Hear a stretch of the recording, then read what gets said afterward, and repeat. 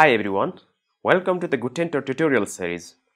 In this video, I'm going to show you how you can design and customize the attractive restaurant menu of the website using Gutentor.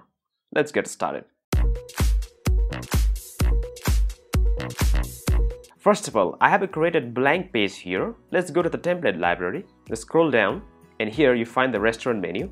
As of now, in the free version of the Gutentor, there are two options now. Let's preview first and see how it looks like.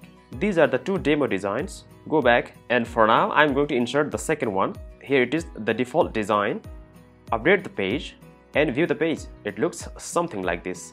Now we are going to make some changes in this design.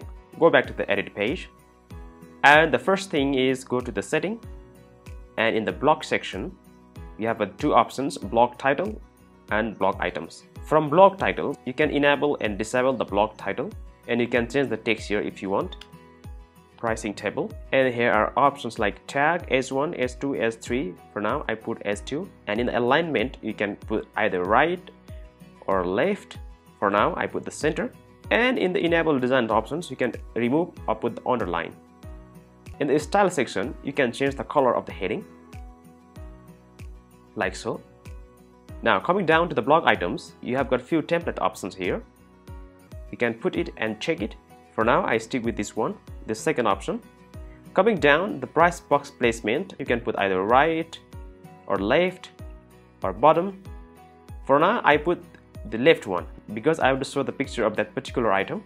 And you can set the currency from here, like rupees or euro or whatever you like. For now I set the dollar. You can also enable the price quantity here. And in the column sections you can put either 4 or 3 or 2. And as always, there are titles, descriptions, and the button option here. Now, let me change the picture first.